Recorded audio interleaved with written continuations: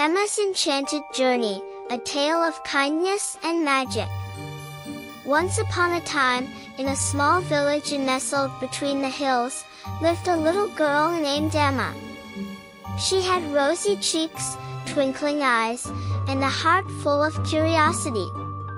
Emma loved exploring the world around her and was always eager to learn new things. One sunny morning, as she skipped through the meadow, Emma noticed a mysterious path leading into the dense woods. The path had a signpost with the words, "Enchanted Forest," written in golden letters. Her heart raced with excitement, and she couldn't resist the temptation to venture into the unknown. Emma followed the path, feeling the magic in the air as the sunlight filtered through the canopy of ancient trees.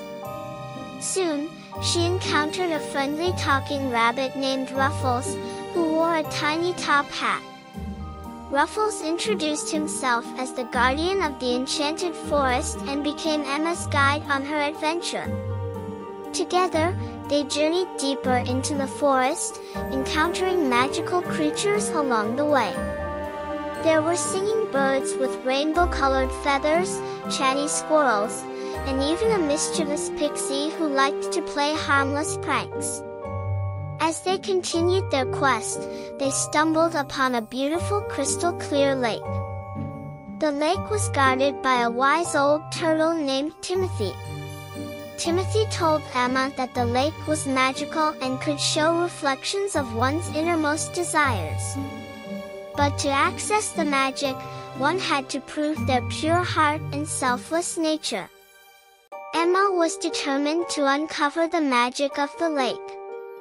She helped the animals in the forest, shared her snacks with Ruffles, and even mended the pixie's torn dress. With each act of kindness, the lake shimmered with more enchanting brilliance. Finally, the moment of truth arrived. Emma gazed into the lake and saw her reflection surrounded by a shimmering aura. In that moment, she wished for the well-being and happiness of everyone in the Enchanted Forest.